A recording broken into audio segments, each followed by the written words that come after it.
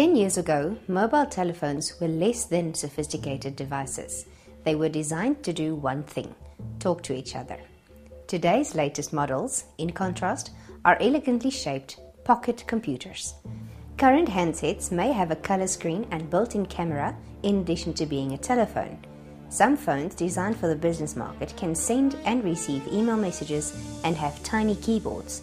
Others, aimed at outdoor types, have built-in torches, satellite positioning functions, high-resolution cameras with flash and zoom, and the ability to record and play video clips. Over 500 million mobile phones are sold each year. Sales, in part, are being driven by the growth in subscribers from the developing world, mainly China. In the developed world, where markets are so saturated that most adults already carry a mobile phone, existing subscribers are switching in droves to today's more advanced models. Meanwhile, the number of mobile phones in existence, currently 1.4 billion, overtook fixed line phones last year. The mobile phone business now sits at the intersection of three vast moving industries: communications, computer, and consumer electronics. Indeed, it is the best-selling device in each of these categories. Consequently, the firms that have historically dominated the industry, large specialized firms like Nokia and Motorola, now face a host of new challenges as well as opportunities. The desire for ownership of each mobile phone subscriber poses another threat to the handset makers, as mobile network operators seek to promote their own brands and differentiate themselves from their rivals. The result is a battle for a global market worth $70 billion. Manufacturing a mobile phone used to be so difficult that it became the province of just a few specialized companies. Then, since the handsets had to be manufactured in large quantities, there were problems of running an efficient manufacturing process and complex supply chain, as well as marketing the finished product to a mass consumer market. Furthermore, a company could not just make handsets.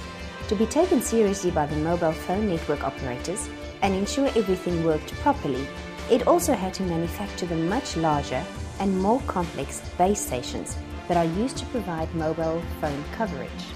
The combination of these requirements meant that the industry came to be dominated by large, vertically integrated companies such as Nokia, Motorola, and Ericsson. Manufacturing can be outsourced to an electronic manufacturing services firm, EMS. Some of these firms have started to design as well as build handsets. These original design manufacturers, ODMs, sell their finished product to other firms, which in turn sell them under their own brand name. The irony of the situation for the ODMs is that their biggest customers are the handset makers.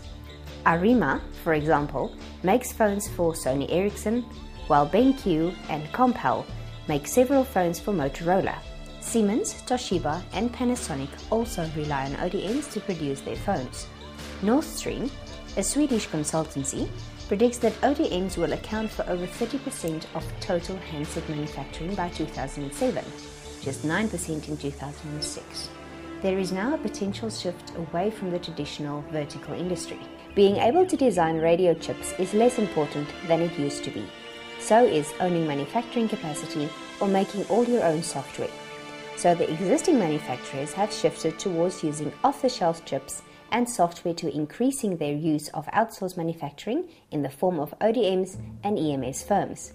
Motorola and Sony Ericsson now outsource over 30% of their manufacturing, and neither firm designs its own radio chips any longer.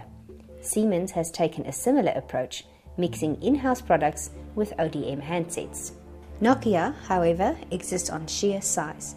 Its market share is around 42%, and thus it means that it can compete in every layer from chip design to branding. The company relies less on outsourcing than its major rivals, using it to respond to variations in demand and to benchmark the efficiency of its own manufacturing. In the mobile handset market, Nokia is the company with the most to lose. It has become so powerful that competitors are eager to bring it down. As the industry has expanded and developed into what it is today, Nokia is in a relatively weak position in many ways, as it is not protected by the ownership of proprietary technology. Nokia is, however, attempting to diversify, with its move into mobile gaming with its N-Gage handset. Continuing to develop leading-edge technologies may be one way out of a potentially growing and damaging commodity status within the mobile handset market. As the market continues to grow, coupled with the seismic shift occurring within the industry and Nokia's massive market share advantage, it appears there is only one way for this company to go.